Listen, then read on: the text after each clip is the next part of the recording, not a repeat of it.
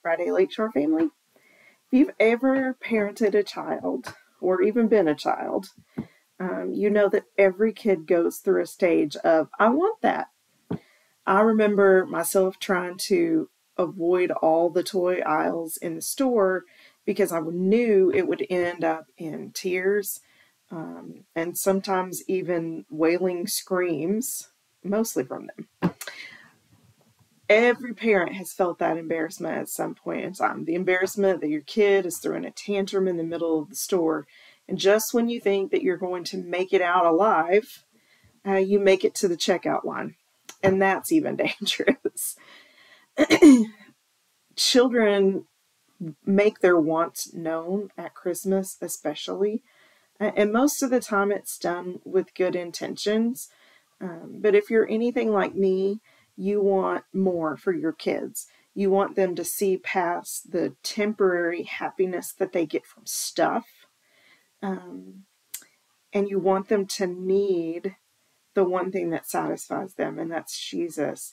So how do we make this season of Christmas and our whole lives really more about Jesus and less about stuff?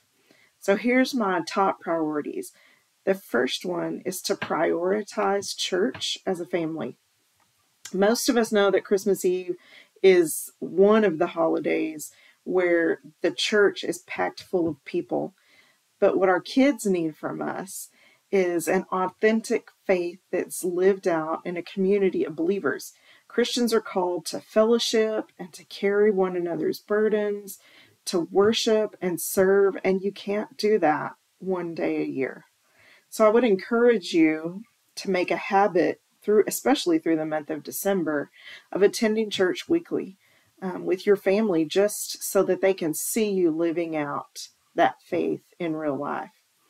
The second priority would be to prioritize Bible study as a family. I read a survey recently that said most Christians, or many Christians, do not feel confident in being able to retell the story of Jesus's birth. I would encourage you to spend some time reading about the birth of Jesus.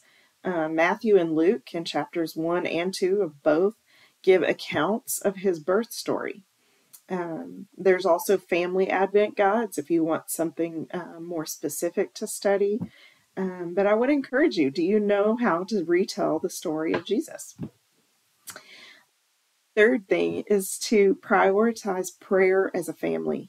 You don't have to be a great theologian or a great orator.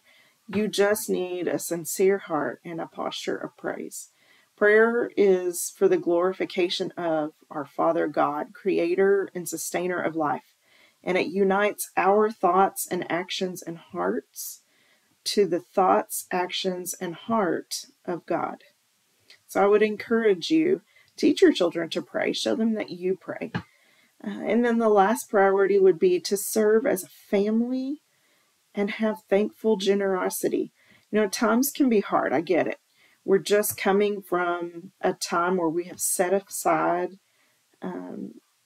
thankfulness.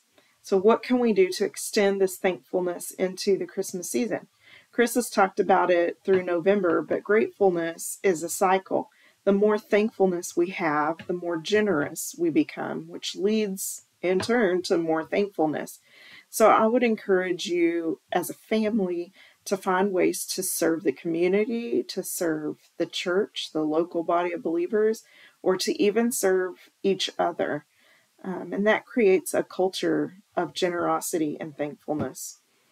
If you want your children or grandchildren, or even kids who you see as your children or grandchildren, to prioritize Christ in their lives all year long, all their life long, it must first be a priority to you.